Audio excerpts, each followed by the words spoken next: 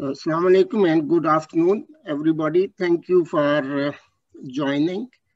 Actually, this webinar completes our 1 year of this program. So this is the 13th webinar we are doing in this program. And now we have nearly 850 members from 10 different countries.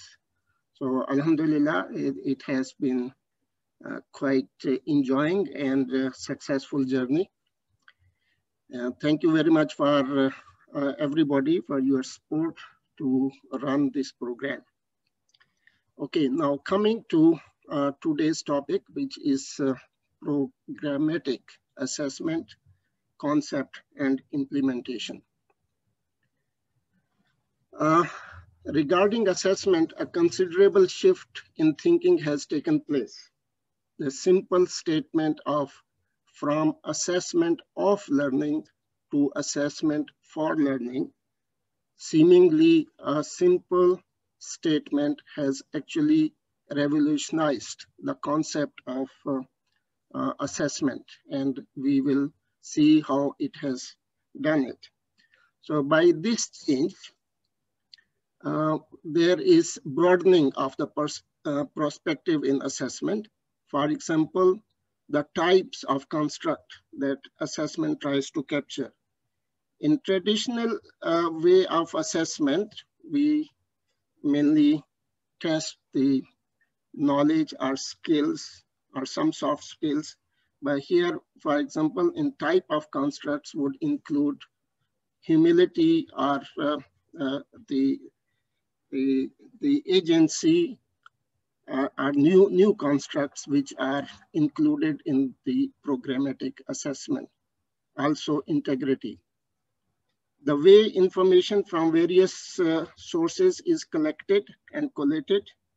The role of human judgment. Now we, rather than computers deciding about the pass-fail, now it is the experts who will be making decisions about students' performance if we are following the programmatic assessment. The variety of psychometric methods to determine, for example, it includes a continuous monitoring of the students. So there are a number of changes which this new thinking is bringing in the field of assessment. To see the difference between assessment of learning and assessment for learning. For assessment of learning, the examinations are placed at the end of the instructions, a module or a year. Examinations are separated from the educational process, and examinations have almost exclusive purpose to determine whether the students have acquired sufficient knowledge or skills to make pass-fail decisions. Whereas on the other hand, if we look at the assessment for learning, the process of assessment is embedded within the educational process. So it has part of the daily teaching learning activities. It serves to steer and foster the learning of each individual student. So the individual student has become the focus of attention in this programmatic assessment. And interestingly, and I think more importantly, assessment has become a part of teaching learning program. Assessment is contributing a lot in the teaching learning program if we follow the programmatic assessment. It provides an inclusive mechanism where we bring the assessment for all relevant attributes together before making a pass-fail decision, and this would be explained in a short while. So the purpose of this webinar today is basically to bring awareness about the changes in the thinking in relation to assessment of students in medical school, and especially the work-based assessment. So that is the main purpose of this webinar. The learning outcomes, the participants of this webinar will be able to, number one, identify the shortcomings of the existing system assessment process in their institutions. Number two, explain the concept of programmatic assessment,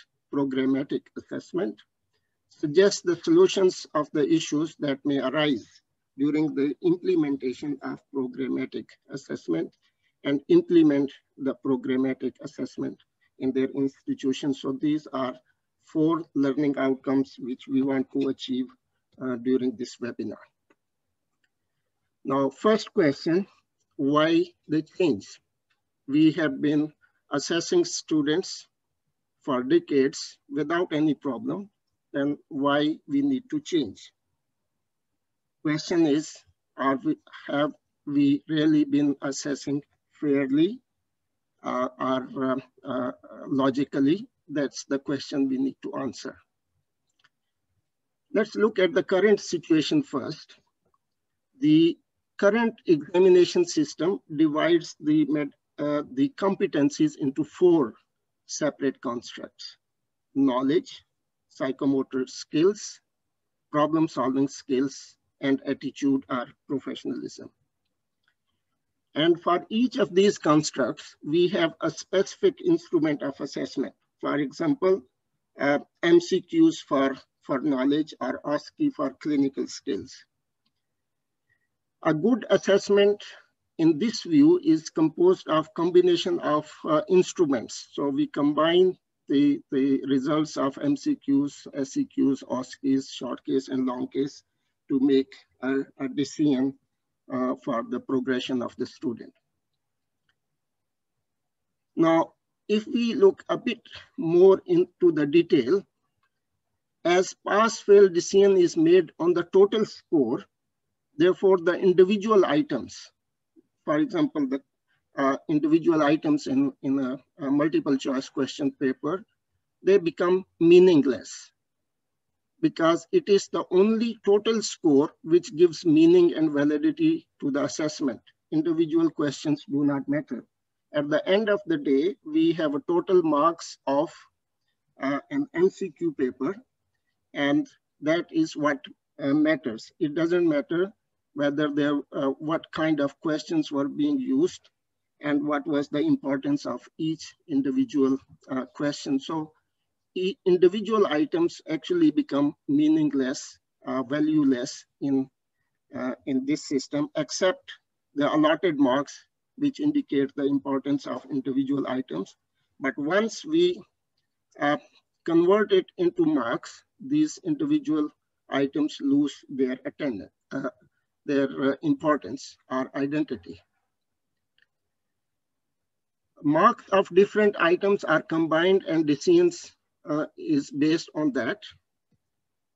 So it can happen that in a theory paper, anatomy can make up for deficiency of physiology. Or a clinical examination, communication skills can make up for clinical, communication skills can make up for clinical skills. In certain situations, theory can make up for clinical skills and vice versa. That is the one problematic issue in the current assessment system, the making up for deficiencies with inappropriate substitutes. Again, it becomes even more problematic if the 2 items are more meaningful. Take the example of OSCE, a question, a station on resuscitation skills and a station on communication skills. And when we combine the mark, so can good communication skills make up for poor resuscitation skills or vice versa? The traditional psychometrical approaches we use lead us to treat individual stations as intrinsically meaningless. Same example which I give for multiple choice question, it can apply to OSCE, for example here. At the end of the day, when we add up the marks of OSCE, so each station in itself becomes meaningless. because we are concerned with the total scores and not with the stations themselves. Here is another interesting scenario. Take the answers a student gives to a multiple choice question test. At first place, from the answers, it can be derived not only which correct answers were given, but also which incorrect answers were given. So once we got answers from the students, we know which are the correct answers, which are the incorrect answers. But once we convert it into marks, 1 or 0 score, then it is not known anymore what the incorrect answers were, but only to which questions incorrect answers were given. So actually what happens is that we know which questions were answered incorrectly. Yes, we know, but what was the incorrect answer? We don't know. So only we know that so many questions were answered incorrectly, but what was the incorrect answer? We wouldn't know. And we know that in certain situations, actually incorrect answer is even more important than the correct answers, because by analyzing the incorrect answer, at least we get double the information. For example, a student answers that typhoid is caused by Staphylococcus aureus. So here we have more than one information. Number one, student doesn't know that the typhoid is caused by Salmonella. Secondly, student also doesn't know what are the illnesses caused by Staphylococcus. So incorrect answer gives us a lot of information, but unfortunately, by converting it into marks, we lose that information.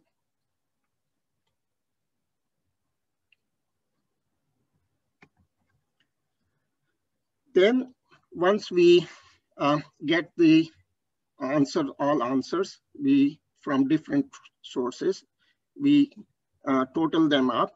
And now it happens that it is obscure to which items an incorrect and correct answer was given, but only to how many items an incorrect or correct answer was given. Means once we total up the score, we don't know which questions were answered correctly or incorrectly.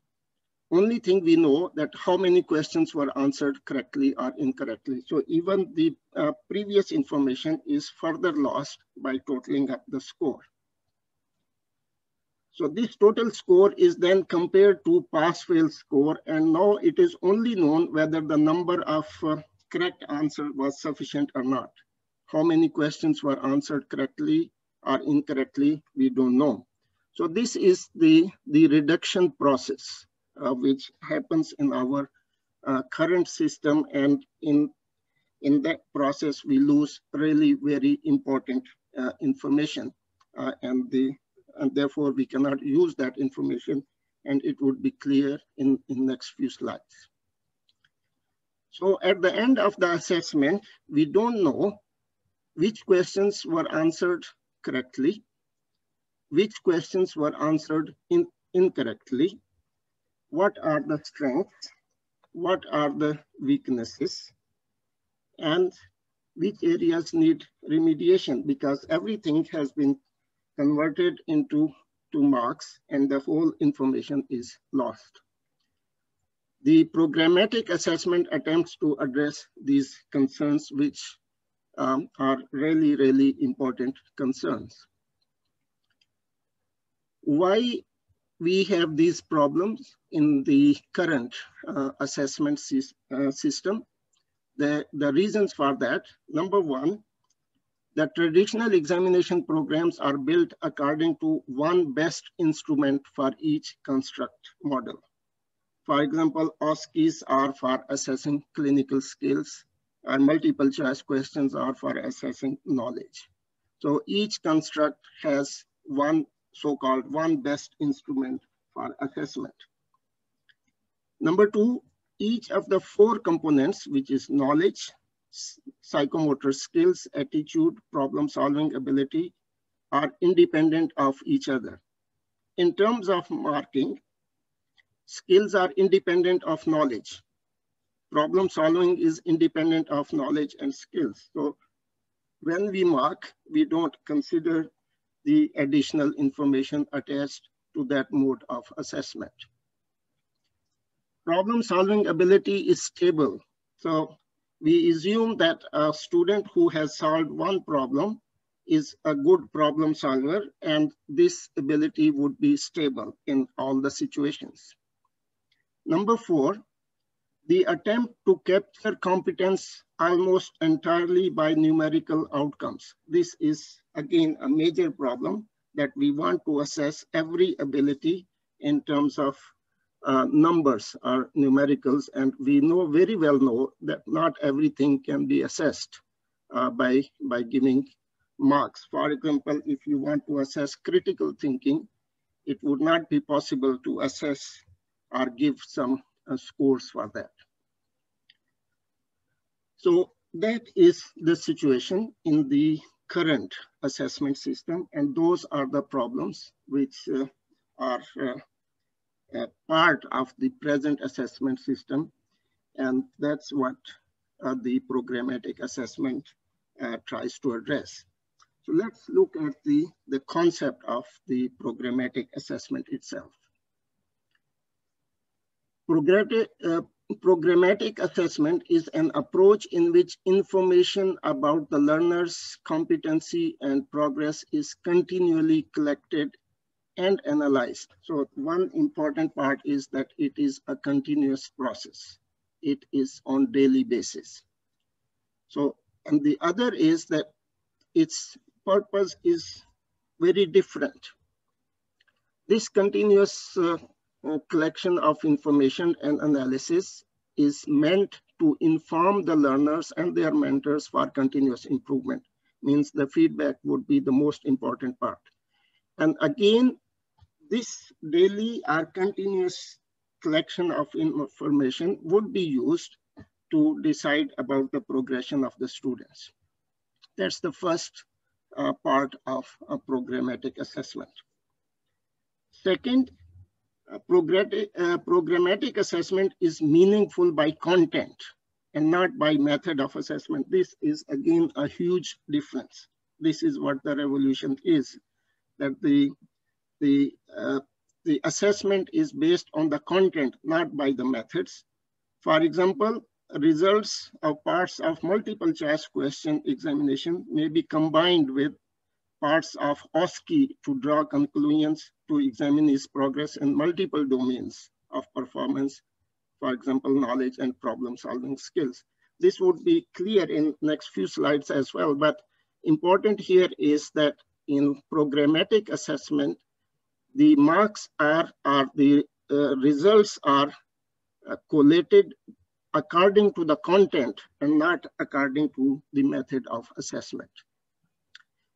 Meaningful by content is a very, very important part of programmatic assessment. One method of assessment can test multiple domains. For example, long case examination can test communication skills, psychomotor skills, knowledge, and problem solving skills. The results should be collated in the form of domains and not according to assessment methods. For example, knowledge domain will receive input from multiple sources apart from multiple choice question. For example, long case examination, OSCE, or problem solving exercise.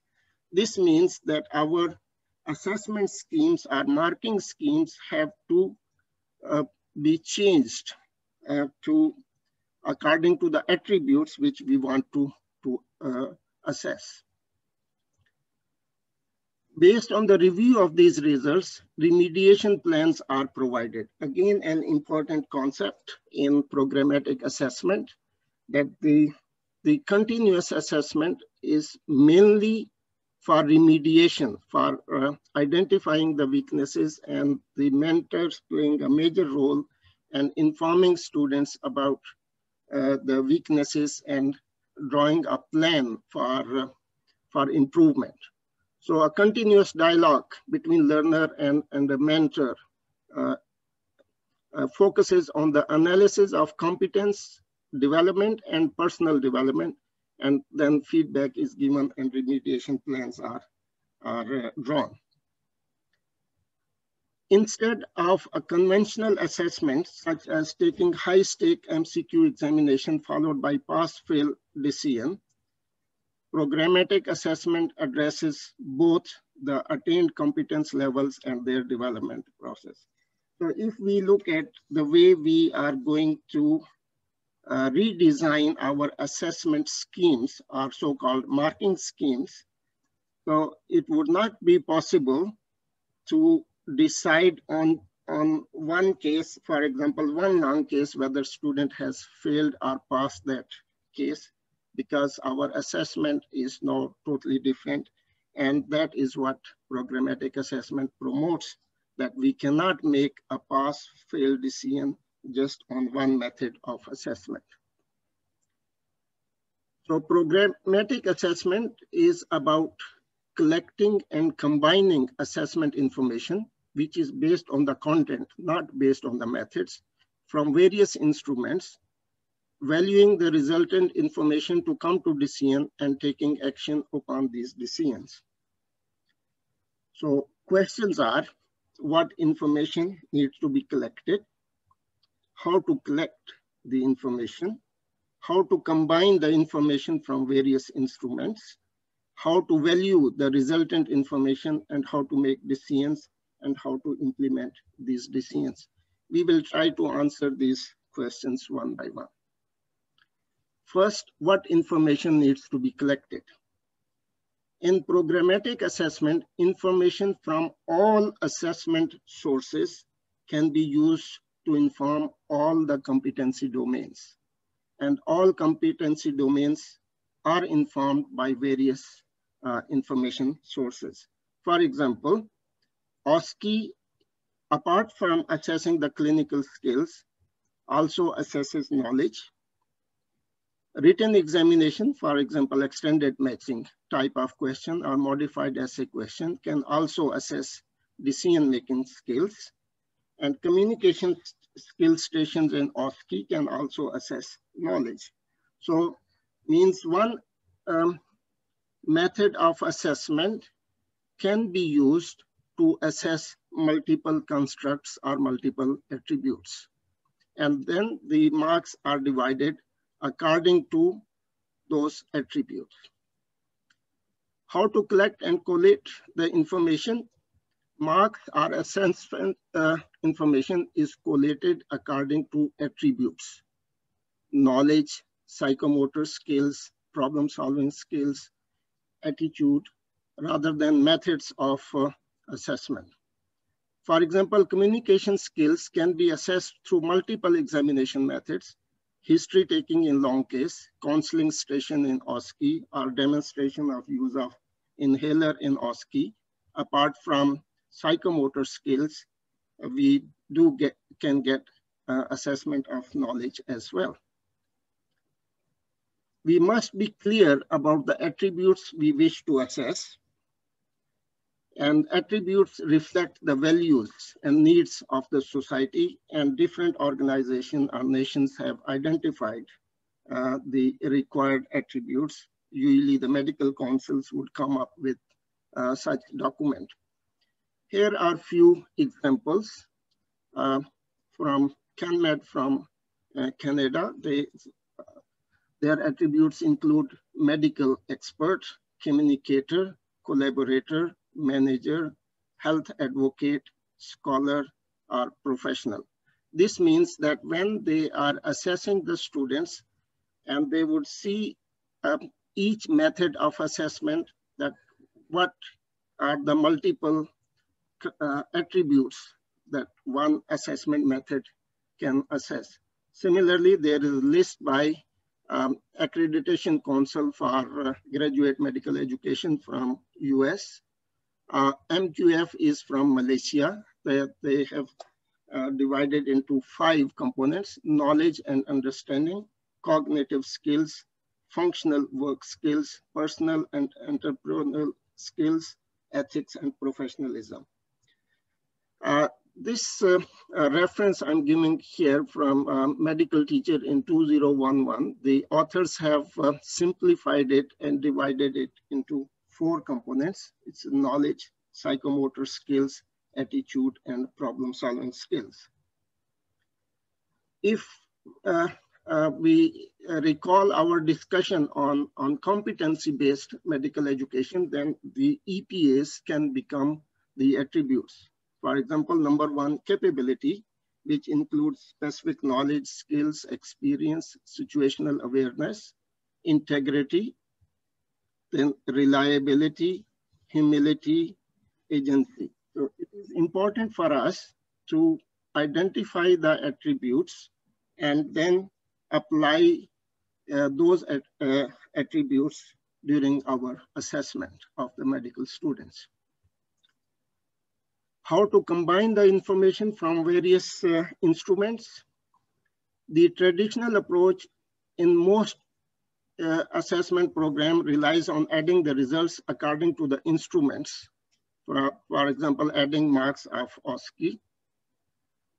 Research has shown that it is not the format which determines what a test or an item assesses, but it is the content. So format is not so important. Content is really important component of assessment, and theoretically, it is more logical to combine information that is similar in content and not because it is similar in format.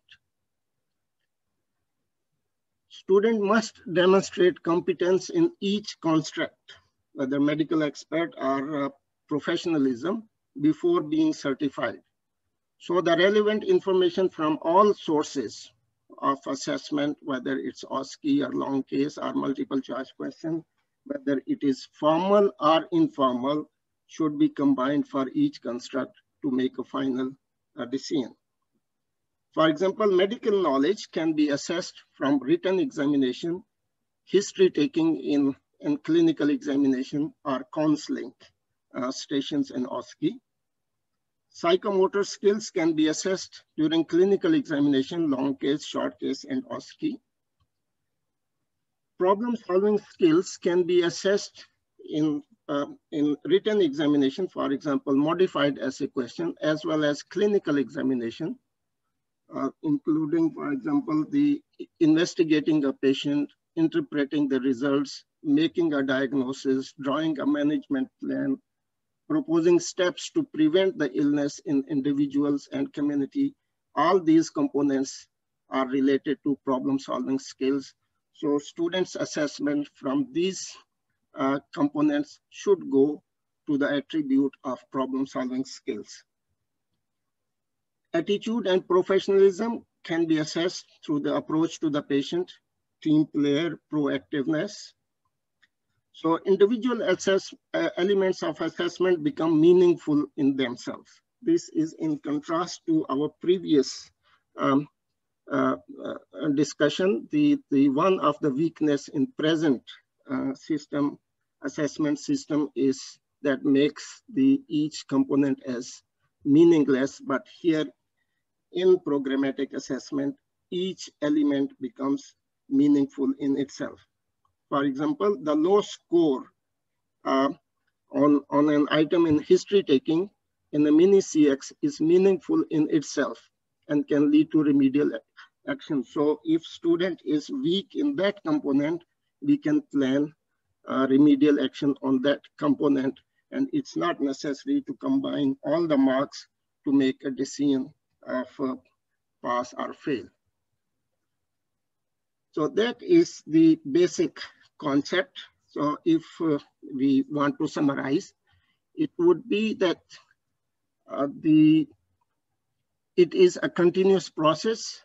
Number 2, the feedback is a very, very important component for continuous improvement of the student. The formative assessment would contribute to the summative assessment, and the assessment information should be collated based on the content and not based on the methods of assessment. So in summary, that is the the major component of programmatic assessment. Now, how to implement? Now, this is first big thing. Formative and summative assessment strategies are combined. It has been a previous concept that formative assessments generally wouldn't contribute to summative assessment, but in this approach, the formative assessment would be formative as well as summative. Formative in the sense that it would be associated with meaningful feedback, and summative in the form that a part of it would contribute to the final assessment of the student. Number two, the soft skills cannot be taught and tested in single course. These skills are learned longitudinally over longer periods of time. They have to be demonstrated in daily or habitual performance, means that the students need to be monitored on daily basis. And as we know that these are shaped through ongoing feedback. Fundamental to programmatic assessment is elimination of pass-fail decisions from each individual assessment moment. So as I mentioned previously, that each assessment moment, long case, for example, or short case, or OSCE, or written examination, they would be added to the similar information from other assessment methods, and only then a pass-fail decision can be made when sufficient information is gathered. High-stake decisions are based on many data points of assessment rather than on single point. Mentors play a vital role in programmatic assessment. They ask questions, stimulate deep reflection, discuss remediation activities, and support the learner in any other possible way. Now, again, a big change here, that programmatic assessment is a mixed method of inquiry into a learner's achievement using both quantitative and qualitative sources. In a way, we are going back to our previous assessment where the experts' opinions were given major value rather than marks calculated by computers. A careful balancing of quantitative and qualitative approaches, justifying choices on the basis of assessment. So we must decide what are the attributes which can be assessed by quantitative methods and what are the attributes which can be assessed only by qualitative sources. We may have to give the results in the form of satisfactory or unsatisfactory or good using rubrics. So maybe three categories like unsatisfactory, satisfactory, and good, rather than giving marks. The traditional approach is to aggregate marks by methods, but as I mentioned earlier, the programmatic assessment, by contrast, aims aggregation across the methods based on the content. Now, in programmatic assessment, modern approaches do not necessarily replace the present system, but rather supplement traditional. In a simplistic way, we may have to redraw our assessment schemes or marking schemes. We might maintain the existing system of assessment, like multiple choice questions, or long case or short case or OSCE, and we have to redesign their marking schemes. Of course, there would be some additional assessment methods which would be part of continuous assessment, and mainly to assess the soft skills, for example, the professionalism or integrity or humility. The central key is that the program of assessment is set to allow the whole picture of a student's competence. And for this, to assess the whole picture and to get the whole picture, we have to obtain a careful selection of assessment methods, carefully formulate the rules and regulations, and design of organizational system. Here is one example. Let's say starting from here, the competency framework, basically identifying the attributes, and then accordingly model of programmatic assessment. Then, then the learning approaches, high-stake decisions, and then although it appears that it's more of work-based assessment, that is true, but it can also be applied to a greater extent in the preclinical years, and then group interviews and the questionnaires used for evaluation and any improvement needed. Two major routes or sources of information about the overall performance and attributes of a student are used. One is the informal assessment as a routine on daily basis, that 360-degree assessment, supervisor report on soft skills. And this information can be used both formative and summative, also in low stake and high stake decisions. So informal assessment on daily or routine basis is a very important component. Second, formal assessment, and formal assessment can be assessment during the instruction, for example, mid-posting or mid-module assessment, again, can be used both for formative and assessment and also for low stake and high stake decisions. And the second is what our end of instruction, which we normally conduct in our traditional system, that would be the mainly summative in nature. Using assessment from all sources, for example, in clinical examination, approach to patient can be assessed by professionalism, getting permission from the patient, be careful about the comfort and safety of the patient, explaining the purpose of physical examination, explaining the physical examination going to be done.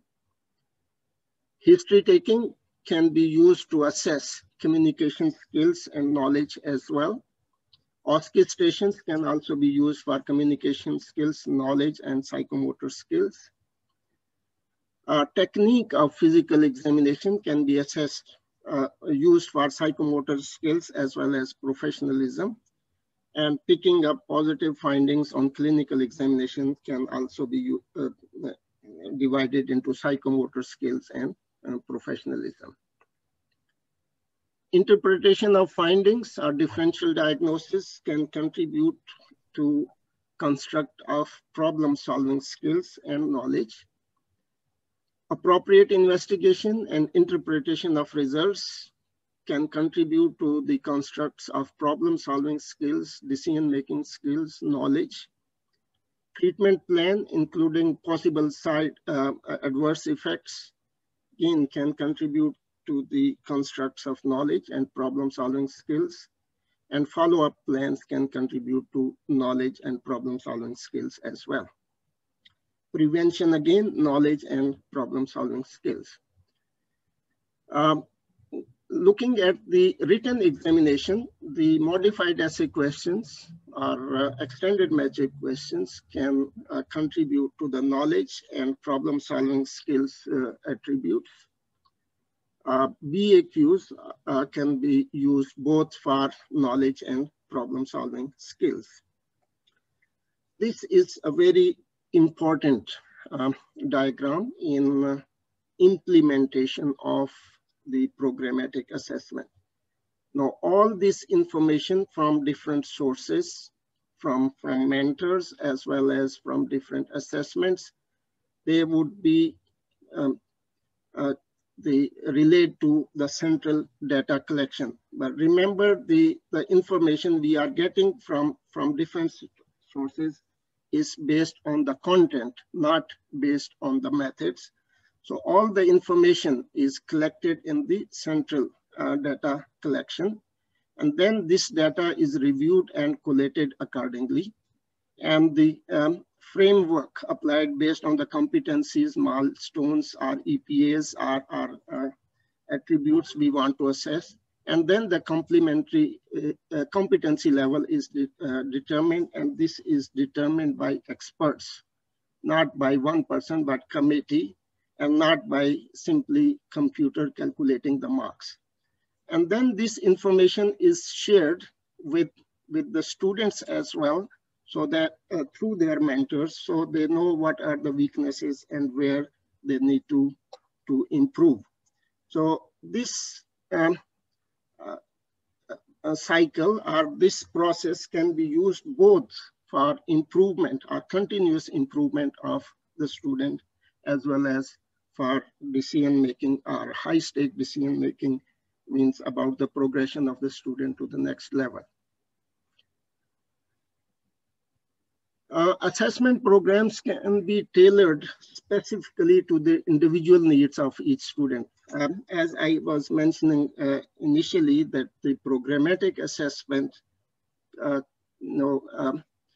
concentrates on individual students through the mentors. So by having all the information and analyze that information, so the areas which need to be improved in each individuals can be identified, and a student can be helped on individual basis to improve those areas. Similarly, a mentor, based on the analysis and collection of information, can inform that what are the areas where specifically the information should be collected about that particular students, because that is the weak area and we need to identify whether student is improving in that area or not.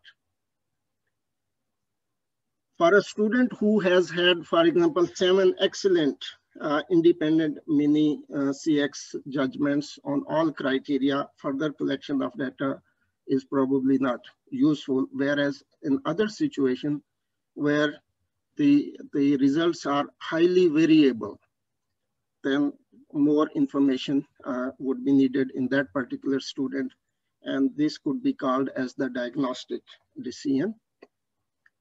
Whereas a tailored advice for remediation can be given, and that to each student, so sort of therapeutic decision. And a prognostic decision can be made in the terms that is the student on the right track to sufficient competency can be made based on this information. So it can be a diagnostic, therapeutic, or prognostic approach.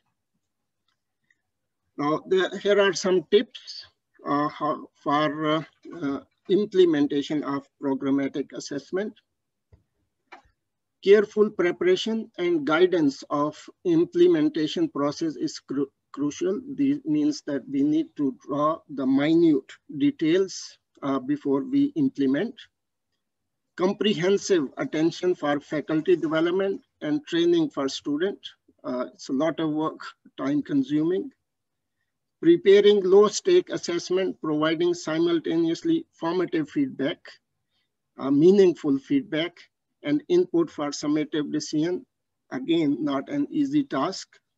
And meaningful feedback for assessment for learning is required with each assessment. Means for every assessment, whether formal or informal, meaningful feedback need to be given to individual student. Again, it's a huge task. So prerequisites: extensive staff training for monitoring and mentoring, training for data collection, data interpretation, and then the feedback skills and time required for that. Meaningful marking schemes, distribution of components of assessment into knowledge, skills, attitude, problem solving should be replaced by the new constructs which we want to assess, creating a balance among these areas, and again, using both quantitative and qualitative assessment. Student training, again, is crucial. Students should be ready for being monitored all the time. It should become a routine activity. Otherwise, students would be scared that they are being watched all the time. So if they have been trained, they have been briefed about its importance, and it has become a routine activity, that would be acceptable to them. Then understanding formative and summative assessments, that students need to be clear about that, and as well as they should be able to receive the feedback in a positive way and take appropriate remedial actions. In the master plan for informal assessment, this means that the mentor or the supervisor have to make a report, maybe on weekly basis, about any specific incidents or component of professionalism, for example, punctuality, appearance, behavior with the colleagues, reliability, integrity in agency, teamwork, humility. So these are important attributes which are part of programmatic assessment, but they cannot be assessed by numericals, numbers. So here is the assessment of a mentor or a supervisor, and then giving feedback to the student about these attributes. And I'm not talking about just one mentor, because the students would be going through multiple postings and modules, and they would be getting feedback on similar patterns, maybe by using a pro forma. So we cannot say that this is just based on one single person opinion. Having multiple mini CX with their components according to the attributes which we assess.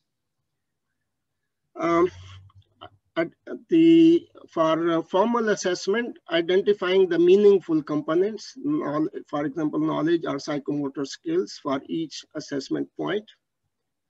The assessor or mentor notes communication skills, whether they're satisfactory, unsatisfactory, and good. For this, we can prepare rubrics to bring consistency among different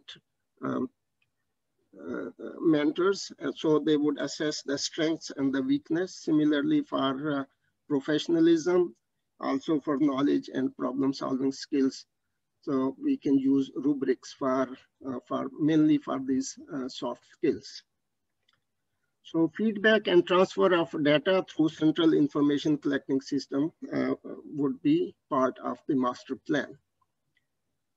The central information collecting system in programmatic assessment, massive information about each student would be gathered over time, and it would not be easy to handle that. So there should be a system of being able to handle this information flexibly is vital, and involving electronic portfolio is proposed as one way of handling that information.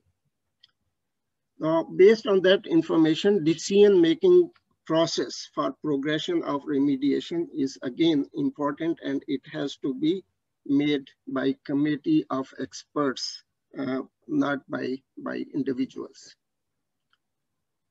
Steps in the implementation of programmatic assessment. Number one, the process of implementation of programmatic assessment is not easy, and it requires immense support from the management.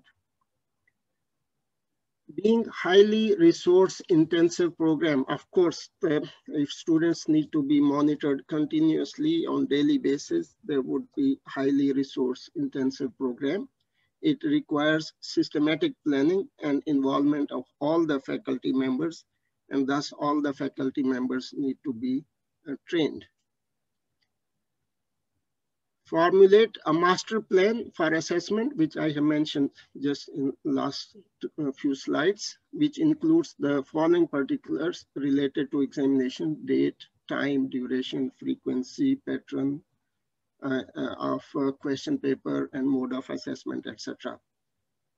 This should be done for each of the domain and subject and across the program. And the faculty members should be sensitized about the assessment process and the rules expected of them. Ensure that all the examinations, including low stake, should have a scope of providing feedback to the students, which will help them to improve. The assessment is not complete unless the faculty mentors their students and aids them in developing their learning goals. And personalized remediation has to be encouraged for each student. Develop a robust system for collecting the information from all these periodic, formal, and continuous assessment. Make sure that decisions taken for any students are not biased based on the collective interpretation of all the examination, including informal assessment, means because the information is coming from so many different sources. So collate them and come to a conclusion, and decisions are taken by a team and not by the head of the department alone. The entire process should be monitored, and based on the evaluation, the outcomes of learning and the assessment process should be revised and adapted. Of course, once we implement this system, we need to evaluate and improve. The information obtained from the assessment process should be used to evaluate the curriculum. Now, again, this information, although on assessment, would reflect back on the curriculum and its implementation. So this information can be used to improve the curriculum and its implementation as well. Continuous interaction should be encouraged between different stakeholders for the betterment of the assessment process. Now, there are some issues which are likely to arise when we want to implement the programmatic assessment. And the first one is objectivity and subjectivity. So far, we have always been thinking and taught that the objectivity is the most important, and all the numericals assessment are most objective. But here is a different view. There's a widespread misconception that only objective tests can be reliable and the subject tests are unreliable. Example, a single item such as a multiple choice test on internal medicine would be so-called objective test, but may not be reliable just as a single test. On the other hand, a collection of experts' opinion on certain performance, for example, CNS examination, can be highly reliable as long as there are multiple experts and multiple assessments and perhaps observations at various occasions. Here, we can recall the story of long case examination, because they have been criticized repeatedly that the sample size is not enough, and there's a lot of subjectivity in the assessment of the students. But if we look at, let's say, look at the year 5 posting, there may be 5 or 6 postings in year 5. And if each posting has a long case examination, so at the end of the year, we have already done the long case about 6 or 7 times. And on top of that, if you have the annual examination, there would be another couple of long cases examination. So basically, we are not talking about just one long case. By the end of year 5, students might have gone through so many assessments through long cases, through multiple examiners at multiple occasions. So if we combine all those, that becomes a very, very reliable data. That is what is meant by the formative assessment contributing to the summative assessment. In programmatic assessment, subjective elements are not to be trivialized, but are assessed by optimizing the sample. So as I gave the example of long case, if we have multiple occasions of using that assessment, apparently subjective, but it can become very objective because the sample size is adequate. To ensure the quality of the assessment, the exclusive focus on construct validity and reproducibility or reliability does not suffice anymore. Concepts such as fairness, trustworthiness, dependability, they also need to be included in the assessment, and they cannot be assessed through numerical values or so-called objective methods. Such concepts can only be established on the program level and mainly through organizational procedures like second opinions, independent observation or multiple observation, careful note-taking, or interdisciplinary consultations. Feedback, creating a clinical environment that is intrinsically supportive of feedback needs attention. It's not easy. It needs training of both staff and the students, and it needs time. Because the feedback, giving feedback needs the attention and the environment. It cannot be given just by saying few sentences. Besides, this is one reason that has been quoted by the students, that they did not find the narrative formative feedback as useful because the staff had so many other commitments, and especially the administrative load, and so they were not really serious in giving the feedback to the students, or they were serious, but there were not enough time and the opportunity for them to sit down with the student and give the feedback indicating the weak areas and the planning the remedial action.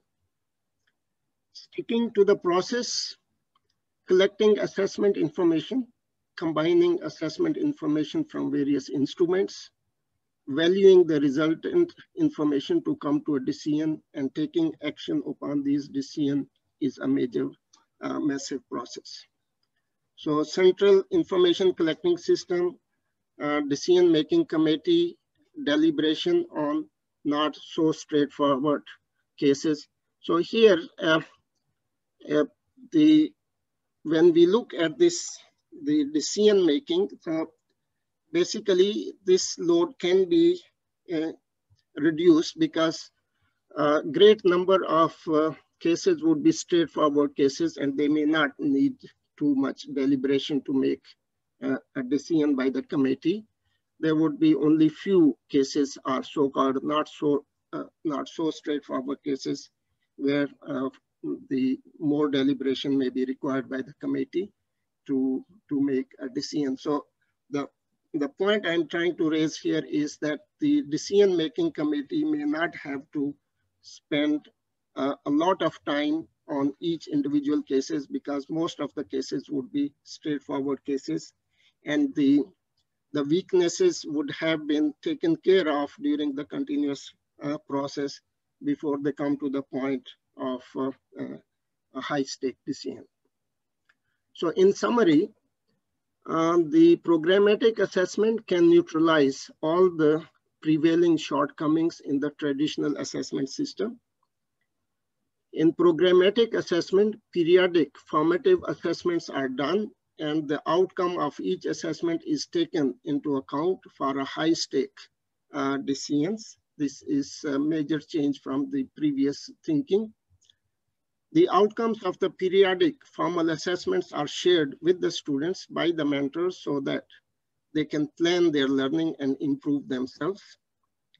informal assessments based about the behavior of the student in the workplace are acknowledged by a team of faculty while taking a high-stake decisions, means that the reports by mentors from different postings or modules about the behavior of the students would play a role in making a final high-stake decision apart from their assessment in knowledge and skills. And the ultimate aim of this approach is to negate subjectivity and eliminate biased impact on the final outcome. This is the sort of planning model that review data and evaluate, assess current programmatic intervention, identify changes are needed that are needed, and plan the change and implement the change. So I realize that it is not easy to implement the programmatic assessment. It cannot be done immediately or quickly. It needs a careful planning and resources.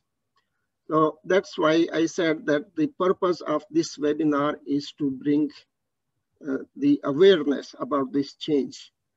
And I'm sure this would be the model which will be used in future assessment in medical schools. And getting awareness about it and thinking about it and getting ready to implement such plan might be a useful approach. With that, I thank you for your attention, and I will be happy to answer any questions. Yes. Assalamu alaikum. I am Dr. Danish. May I ask a question, please? Yes, please. Sir, my question is, you have emphasized that in the traditional system, when we make pass-fail decisions, the individual assessment items lose their identity and are translated into their allotted marks. Right. I suggest that when the importance of a particular item representing a particular segment of information related to knowledge, skill, or attitudes, it is assigned a particular bulk of marks. That actually is its importance translated in the form of marks. The fact is that for decision making, marks are easier to play with as compared to the qualitative information. So isn't it appropriate program to translate important items into marks and then make the decisions based on the marks? Okay, Dr. Danish, very, very valid point, and I get it. But what happens that at the end of the day, you know that students have answered sufficient questions. You don't know what were the answers, and especially you don't know what were the incorrect answers. And knowing incorrect answers is a big opportunity to help the students to improve their knowledge and skills. And we are losing that. So just convert, it is easy. Of course, it's very easy to convert into number and make decision and let the computer make the decision. But we are losing an opportunity to help the students to improve. So we are simply concentrating on 50% marks. We are not concentrating on the overall personality and the characteristics of the students. So programmatic assessment goes beyond that. In fact, if we are able to apply that, by the time they come for the final so-called professional examination, through continuous remediation, they might have improved a lot by that time, and most of the weaknesses would have been taken care of. Second is there are a lot of attributes which cannot be assessed by numbers only. Professionalism, behavior, integrity, honesty, humility. So we must have some qualitative, and that brings back the role of teachers into making a final decision. Unfortunately, to achieve the objectivity, we have forgot the role of the teachers in their assessment. We have been neglecting the teacher's assessment by saying that this is just a personal view. This is a subjective view, whereas marks are really objective. What programmatic assessment says, yes, if we are talking about only one person, this is subjective. But if we are doing the same thing repeatedly by different teachers and they are of the same opinion, that becomes a very reliable information. That is really, really objective information, and that should be given due importance. So Assalamualaikum, sir. Can I ask a question, sir? Yes, Thank please. you, sir. This is Aisha Abdullah, sir. Yes, Dr. Aisha. So one is a comment and the other is a question, sir. Right. The comment is that as far as formative and summative assessments are concerned and the distinction that we make in it, I find it very useless because all assessments should be backed up with feedback and an opportunity for the students to learn. Absolutely true. Yes, sir. And I think that the high and the medium and the low stakes assessment would be meaningful, but putting it as summative and formative, we should not be using these terms. Right. The second thing is, sir, because this translates into a behavior of the examiners as inspectors. Right. For example, in annual exam, if I see that it's a non-static station, it's a static station, non-interactive, and I am to supervise, I have to see a checklist, a student's behavior with regard to clinical examination. And I find that they make a very important mistake. And this is an annual exam. Most of the examiners would not tell the student that you did this wrong and this is how it should be done. Right. So I mark them on the performance that they have. That mark is not influenced by that action, but we need to correct them because this is the annual exam. They won't be coming back to us. That is just if we do not have this thing in mind that this is summative assessment and I'm not supposed to make the student learn. That is one thing, sir. The second thing is that the question was that with regard to programmatic assessment, even the most optimally staffed institutions cannot claim that it would be easy for them to implement it. So the only thing that the support that I see that we can get if we want to implement it at least in this decade is the contribution of the student himself or herself in the assessment process, because they are more aware of their own self and we can train them to become more objective in their own assessment of where their weaknesses are, and they can help us in identifying those weaknesses. That's it, sir. Thank you. Yeah, I think that both points are really, really very valid, and I cannot agree more with you. In the first point which you raised, I'm sure that many of us would have this feeling once we see the result, oh, that student has passed. He was so poor. No, because the assessment process did not capture the whole thing. And I think it's a good idea by Dr. Aisha to train the students in their self-assessment and maybe using portfolios, etc. Students assessing themselves and then maybe discussing with the mentors how to overcome those difficulties. That's a good idea of involving students themselves in their assessment. So for that, of course, we need to train students and to be critical about their own actions would be important. Alam, can I ask a question, please? Yeah, yes, please. Yes, we get back to the age-old problem, because now your formal assessment, you will have the 3 rubrics, so that's good. But for the informal assessment, just now you mentioned about the professionalism and the other, that's the attitude. So I want to know the weightage of these two, because you will remember when we were working together at a previous university, we had this informal assessment, the so-called attitude. Remember, we had the format. Oh, and then we had about 30%, I think, at one time. Then we had to reduce that as attitude component to, I think we did it 5, or we brought down right down to 5, from 10 to 5, I remember. So that means the weightage for the informal assessment is less, but the formal you have now 3. And that informal assessment, I think, also is subjective. You said the teachers have to be trained, correct? But you know, there may be bias too. And there's another drawback is no, Prof. So let me answer that first. Yes. The question of weightage does not come at all. Oh, why is it, Prof? No, just let me explain.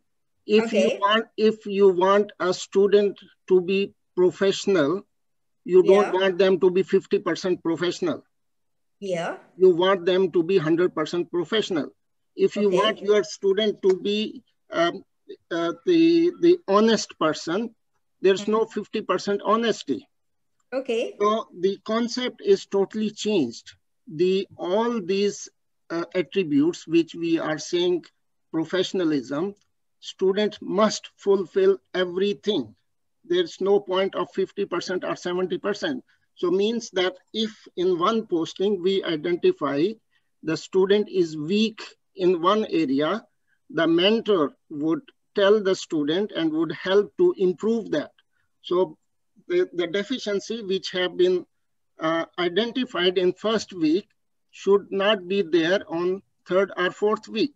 So there is no question of weightage. It means that it must be cleared. It must be satisfactory. So there are no marks given and added to the final professionalism. But isn't this subjective and totally relying on the mentor? No, that's why I said that, because if the same weakness is being found by many people in, let's say, five or 6 postings, that would mean that is really a weakness. It's not just one person. So I get the point. It becomes so reliable. Yes. Thank you very much. Thank you. Yes. Any other question?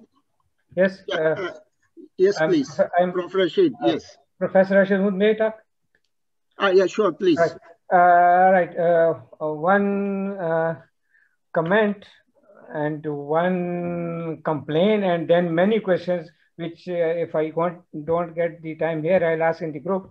The comment is that this webinar does not have any CME points. It does not have any certificate. It does not have any boundness to the attendance, but still the attendance is more than 100, and with the credit goes to you that what well performance you are doing. So we applaud this thing, that there is nothing is being given to the attendance, but still more than 100 participants. That's very kind of you, sir.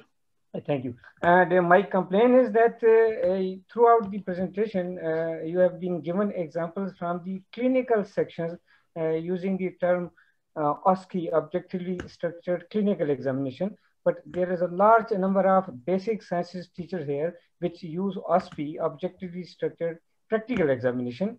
The P has been converted in many private institutes as passing. They're using as objectively structured passing examination. Yes.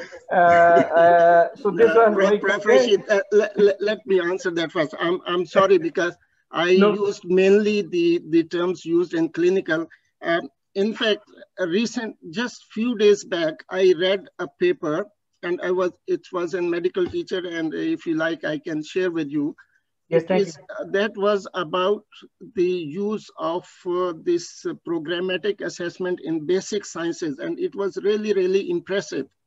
The point they make is that in programmatic assessment, it is not only question of physiology or biochemistry, it's question of feedback and preparing the students to be a doctor from the very beginning. For example, integrity. For example, honesty. So we cannot say that we have to teach honesty and integrity only in year 5. These attributes have to be from the very beginning.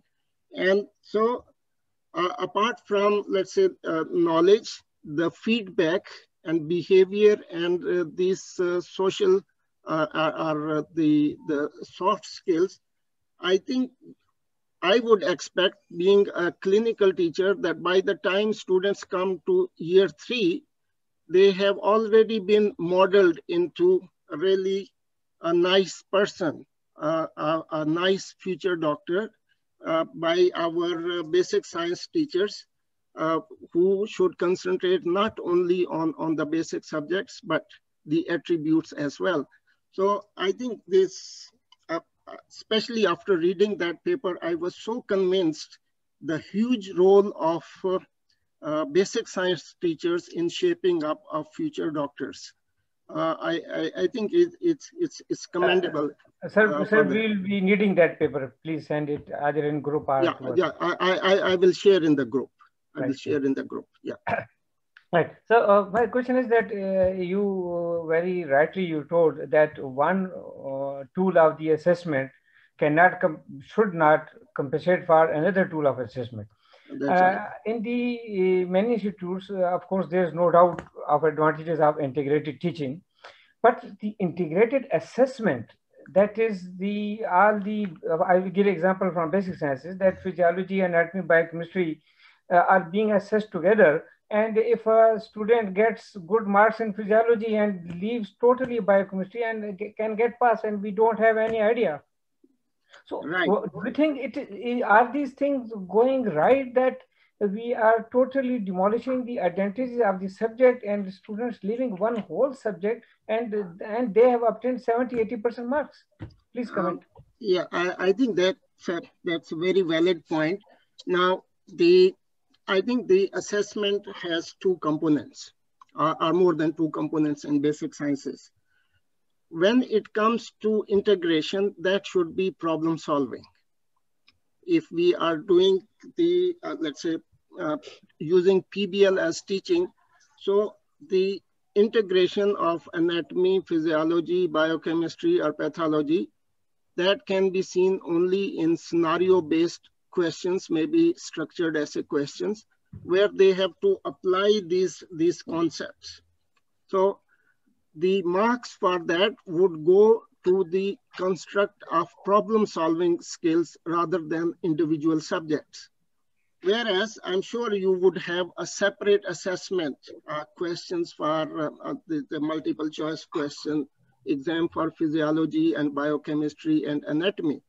Yes. So there you should make sure that the result is not based on adding the marks of anatomy, physiology, and biochemistry papers, but see that, like you said, the student might pass by not simply ignoring one discipline at all. That should not be the situation. There should be a minimum, at least a minimum standard, that minimum marks should. In one of the institutions I was working in, was that let's say the pass marks was overall 50%, but minimum 40% in each component. So yes. you can do that. Let's say if you are doing anatomy, physiology, and biochemistry, okay, the overall marks are more than 50%, but at least minimum 40% in each. Yes, that's right. Yeah, in this way, and so one is problem solving, where all the integration is there. Other is where you want to assess the basic knowledge. Of course, it is important, but you must make sure that the minimum standards must be met. Yes, thank you very much. Any other questions? It's not a question, it is a comment. Yes, please. Now, what I could learn is that programmatic assessment is a tool which is a shift from quantitative analysis to qualitative analysis with remedial plans, ensuring 100% exposure to attributes of learning. That is the nutshell which I've learned. I think that's a very comprehensive definition, sir. Yes. Thank you. Prof. Riptinder. Prof. Riptinder, are you there? Yes, I'm there.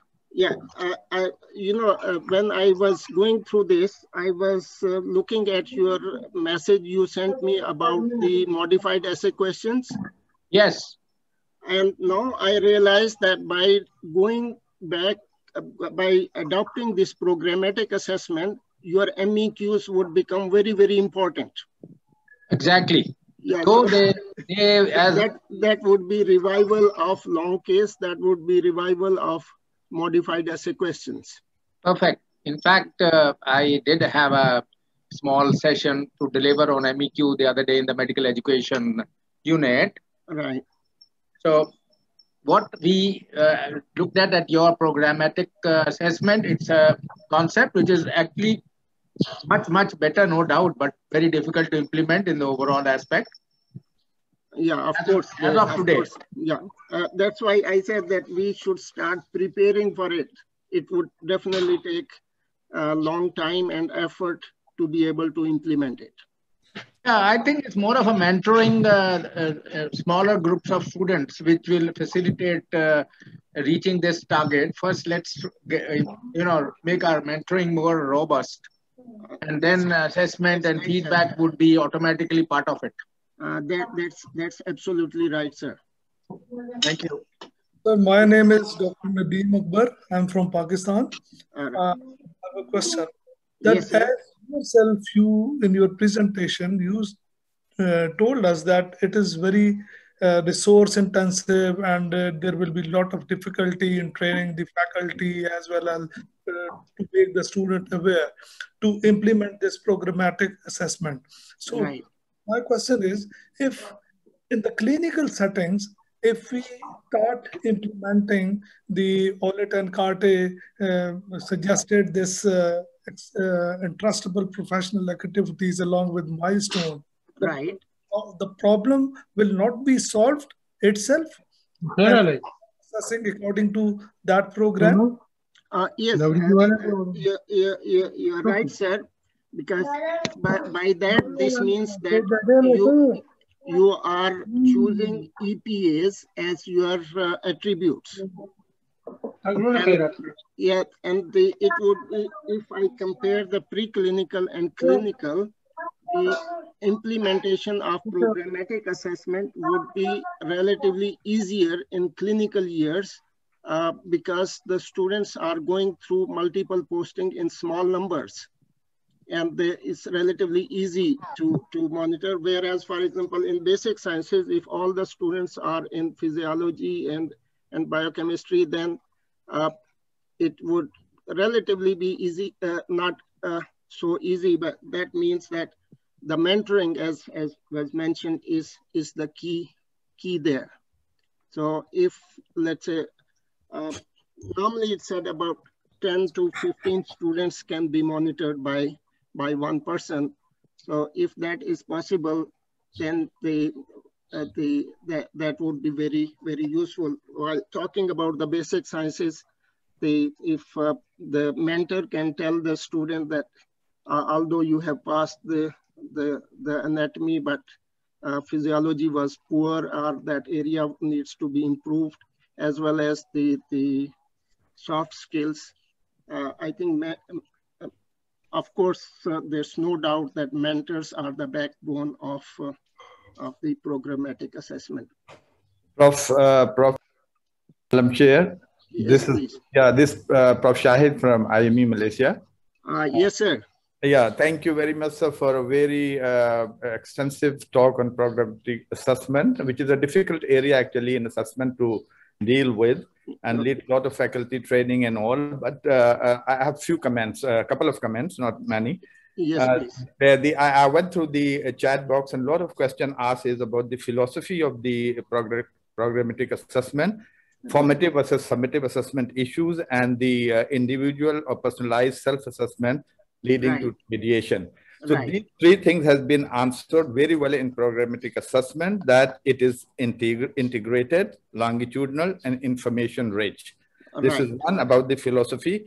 The second thing about the formative versus summative assessment, I would say that we have to think of doing away with the boundaries between summative and formative assessment. But in programmatic assessment, actually, the formative assessment issue, a lot of questions has been asked, is not that it's totally done away with. The feedback process is there, and no decision at point of time that the formative assessment is held is actually taken. So there's no decision, and there is a feedback that makes formative as a formative. What formative assessment would do in programmatic assessment is that it would provide or complement or supplement the student's performance at various resources at the various point the assessment is held to contribute to the summative assessment. But the most important thing is who is taking the decision. The decision is not taken by the coach or the supervisor or the teacher. It's taken by a team, dedicated team, who would exclude, that dedicated team actually excludes the supervisor who makes those formative. That's the beauty of it, sir. That's the beauty of it. That's right. I think you have helped me a lot by answering those okay, thank you. Questions.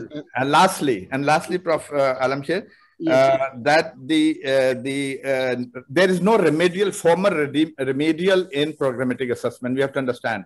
Remedial is based on the self-assessment. The student has to identify their issues, their problem in the process of learning, and they have to find a time to do the remediation with the help of the supervisor. There's no formal remediation. Yes, sir. As you see, the remediation is a continuous process. That's right. That's right. So that's all my comment.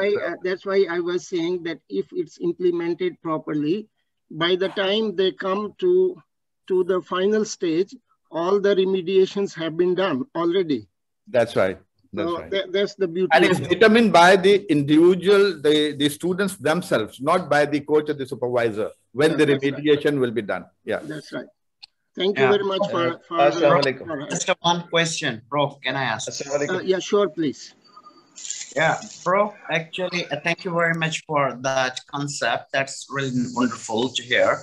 Now, my question is like your programmatic assessment addresses the preclinical and the clinical, pre-clinical and clinical students or years, right? But does it also addresses the number of the student per batch? For example, you know, in Pakistan, public sector university, where number of in each batch is 300 or plus. So is it going to be implemented or can be implemented to such number of students? The one way is that when we come to the mentoring, we involve all the staff, both clinical and preclinical. That is one way, so that we don't restrict the preclinical students to preclinical staff and the clinical to the clinical staff. That may be a one way. Other is, of course, then if the number of students is too big, then the mentors need to be trained and the expectations made clear that one mentor has to take care of, for example, 20 mentees.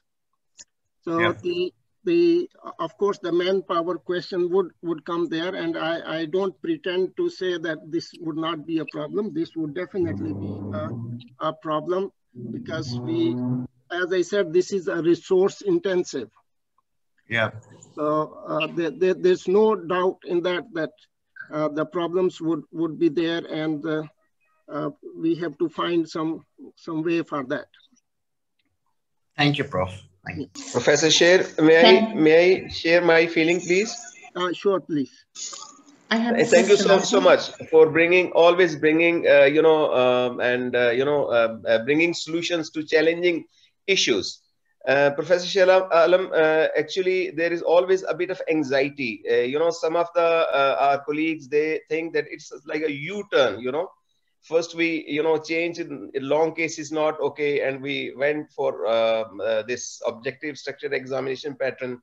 And then we are again looking back to that. My suggestion is that this is going to be a cultural change. Whatever we did in the past was to solve a problem, an issue. And Right. here is an issue again. So Right. for that, we have to again do some sort of entrepreneurship, some sort of innovation, the way you are doing it, mashallah. Right. So I think what we need to do is right now, the general principles that you have shared are thoughts that you have shared. If Right. at this point in time, if you start just using those principles and see how we can make a cultural change again, till the time there is acceptance on the stakeholders, administrators, organizational level, and then individual faculty level, then Right. ultimately I think these things, they are going to work and we are going to strike a good balance, inshallah. Thank you so much. Thanks. I think that's a very useful comment, sir, and that's the practical how the humble start and then improving on that. Yeah, Dr. Nazda, yes, please. Thank you, Prof. Alam, for your nice and informative, as usual, webinars. I have a question and I have a comment. The question is, you mentioned that in programmatic assessment, there is a committee who decide on each student. Right. My question: when this committee do the decision session, is it every year or only at the final?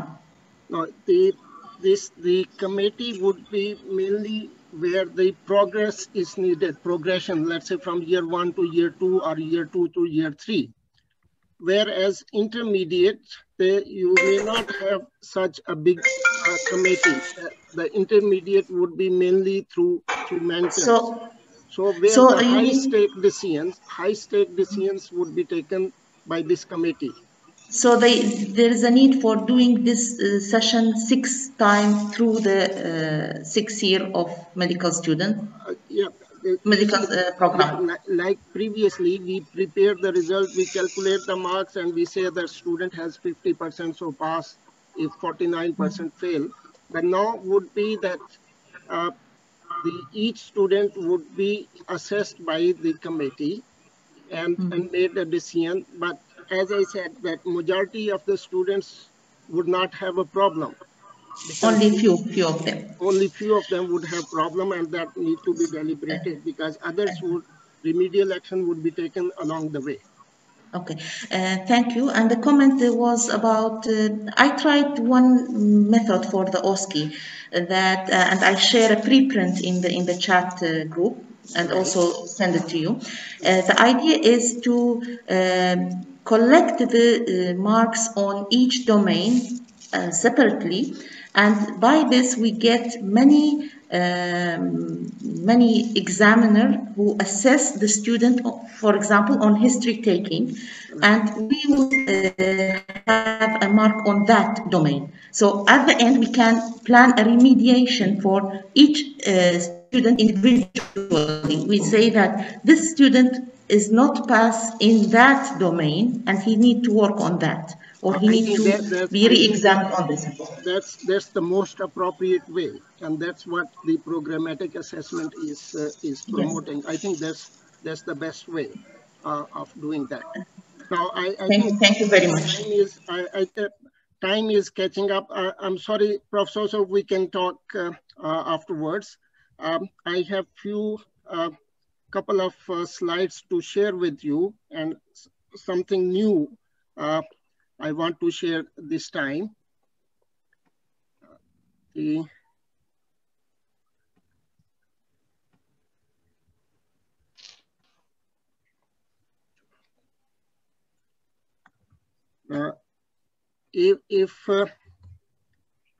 you remember, while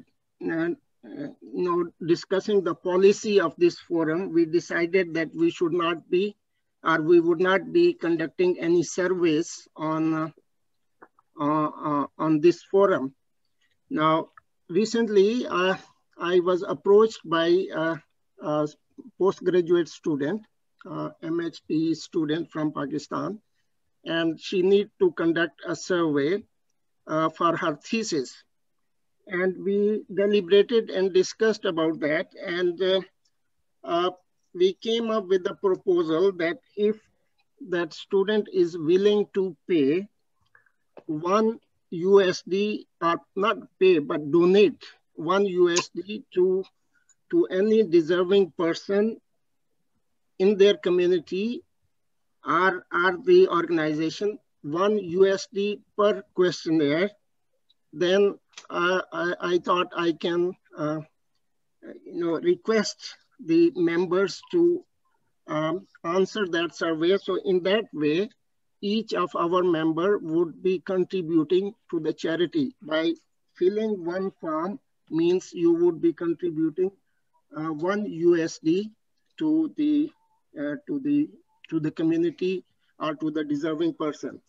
And for this survey, we need only 30 participants. So I'm appealing to all of you, those who want to take part in this charity.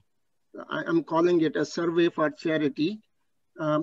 So please send me a WhatsApp message and I will send the form to you. I have filled that form. It doesn't take even 5 minutes to fill that form, but I think it would be a good activity on our forum to promote charity like we do for our webinars.